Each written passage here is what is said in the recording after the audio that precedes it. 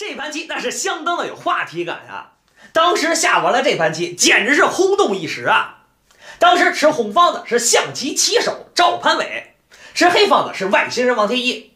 这盘棋究竟发生了一些什么有意思的事情呢？咱们且看龙争虎斗。这盘有意思的对决是由赵攀伟持红先走，以当头炮开局。黑方跳马，红方跳马，黑方平炮，红方出车，黑方跳马。黑方走成了一个反攻马的布局，当时红方选择了一步兵三进一，先活通自己的马呗。那黑方往前冲一步卒也活马。现在轮到红方走棋了，红方再跳正马可就不合适了呀，人家有进炮打串的可能性。所以当时红方选择了一步跳边马，黑方呢也是踏踏实实选择了一步象棋进五，先补后自己的阵型。红方平炮，黑方出车，红方出车，黑方进炮过河，封锁红方的活动空间。此时此刻，身为红方来说，有一个特别激烈的布局是可以选择的，就是直接选择一步拱兵，活生生的弃给你一个兵吃。那你不攻我，我可攻你啊！所以黑方往前一冲，红方继续卖兵，还是刚才这个事儿，你不攻我，我攻你，那你肯定受不了。所以当黑方往前一冲，红方进车河口线。很显然，红方以2个兵的代价换得自己的车路相当的畅通，所以当前盘面双方都是可以接受的。当时在现场，红方直接把炮往后一退，甩出了一把大飞刀啊！当时老王确实有点懵逼啊，这步炮到底啥意思呀？先把车给你对掉再说吧，省着你闹出什么幺蛾子来。你红方的车不能瘪回去嘛，所以没办法，只能给你对掉。黑方往回一踩，身为红方来说，还有问题没解决呢。自己的3路马它不活跃啊，我的马一走开，自己的中兵可就不保了，所以先走一步兵5进1，给你黑方的中路施压，同时我的3路马活跃，一招两用的好棋呀！当时黑方补士，那么红方上马，很显然黑方就不乐意了。你现在盯着我的双卒呢，所以我肯定进炮给你堵住再说。既然你的炮出去打攻了，您的马谁管呀？所以果断把兵往前一冲，瞄住你的马再说。此时此刻来到本局非常重要的时间节点，如果现在黑方想和棋，可就来机会了呀！直接平炮一将军，先把对窝车给你掐了再说。此时红方补士，那么黑方顺势一杀，刚吃一个车，肯定你得管呀。那么红方往回一踩，黑方上马。对于红方来说，这边踩着我的马呢，没办法，双方肯定会进行一场大换血。此时红方往前一冲，那么黑方撞掉，红方往上一踩，黑方继续一打，红方再往前一冲，黑方再一飞，子儿都换干净了，我还怕你干啥呀？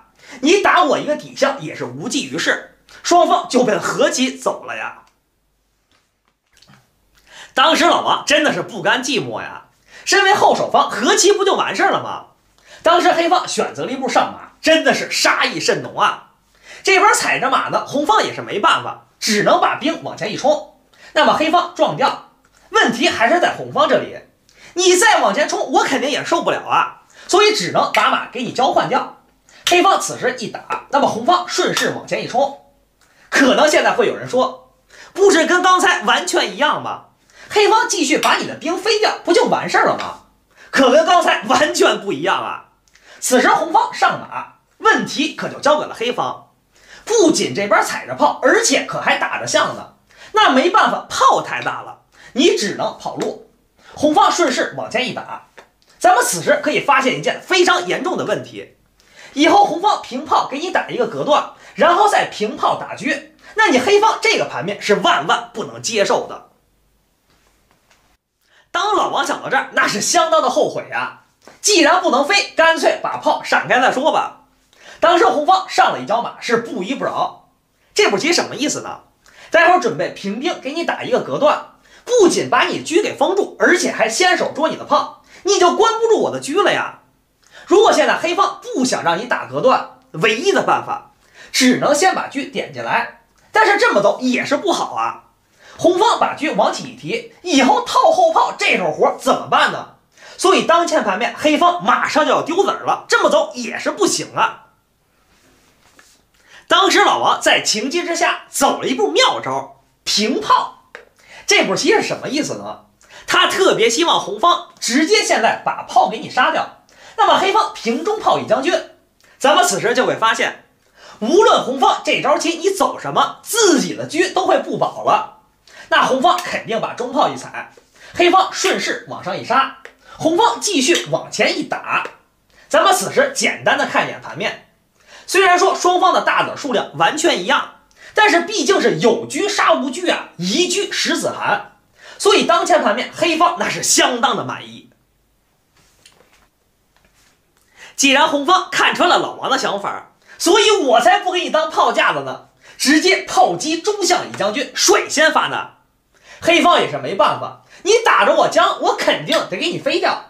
红方顺势往上一杀，很显然刚才几个回合老王吃了一个哑巴亏啊，不仅自己丢掉一个中象，而且无根车炮被人家拉住了。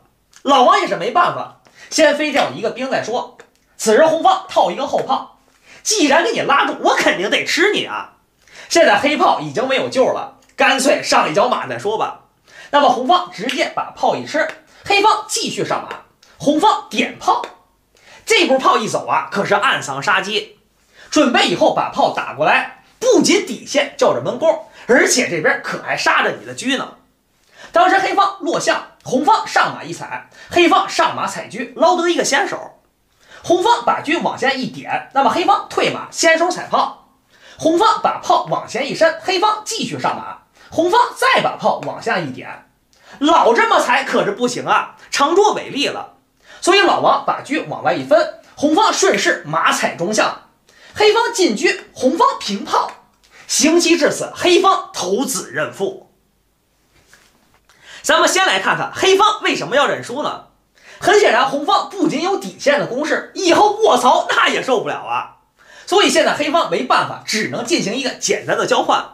红方顺势再把马一杀，很显然黑方不仅少了两个象，而且还少了一个大子啊。想守和那是万万不可能了，认输也就认输了。这盘棋真的是棋走一步错啊，老王的这一招失误就造成不可挽回的结果。如果您喜欢这期视频，希望您给我点一关注，以后您就可以看到我更多的视频了，非常感谢您。